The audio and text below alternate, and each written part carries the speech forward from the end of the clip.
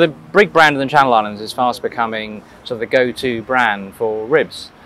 They go anywhere boats. You can go to the Minkies, the Ecrahos, Sark, the other islands, and likewise our Guernsey customers have a huge opportunity to go to Sark and many of the other outlying reefs around the bailiwick.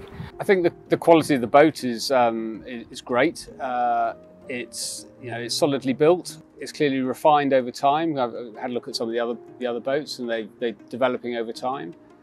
But I think that the BRIG brand is one that seems to have a good local presence. There's a good support network. But for me, as a whole, it's about building family memories.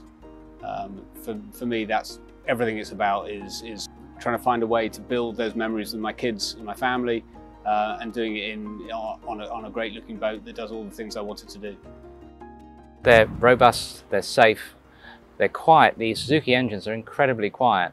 One often forgets to turn the engine off because on tick over it's making hardly any sound at all. So there's no diesel smells, there's no smelly fumes, just a quiet breeze across the channel or around the islands. I think that the product's a really slick product. The boat looks great. She's got a bit of heft to her, and is a really sleek looking boat. You can picnic, you can fish, you can water ski, you can wakeboard. A rib and a BRIG Rib is extremely versatile. We've got such a huge amount of variety here, and no matter what the state of tide, there's somewhere different to go to.